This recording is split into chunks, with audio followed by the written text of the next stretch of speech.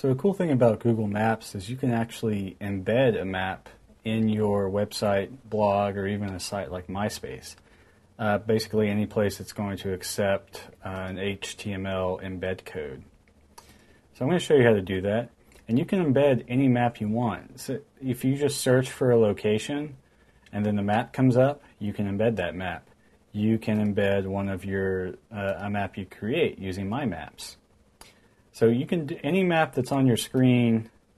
If that's the one you want to embed, you can do that. And to do that, you just go to link to this page, and then you go to the paste HTML to embed in website right here.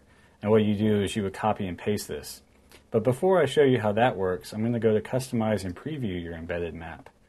And this lets you customize it, just like the name implies. So this is pretty cool. You can make it smaller, you can make it really large, or if you know exactly what your dimensions want to be, you can customize it.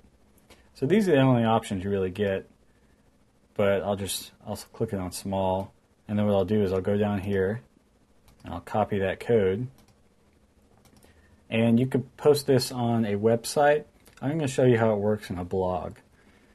So I just post this and publish my post, paste this into my blog. And then now you can see what it looks like. And it's a fully functional, well, an almost fully functional Google map right there on your blog.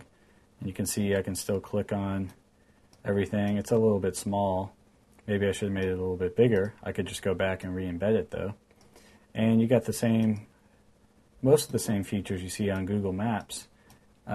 Zooming in and out works the same way. Double-clicked, it went in. Can switch to satellite view.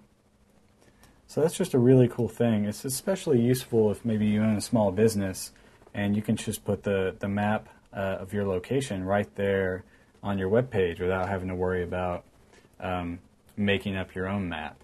You can add this fully functional really cool Google map to your site. So that's how you embed a map in another website, or in your website, or in a blog.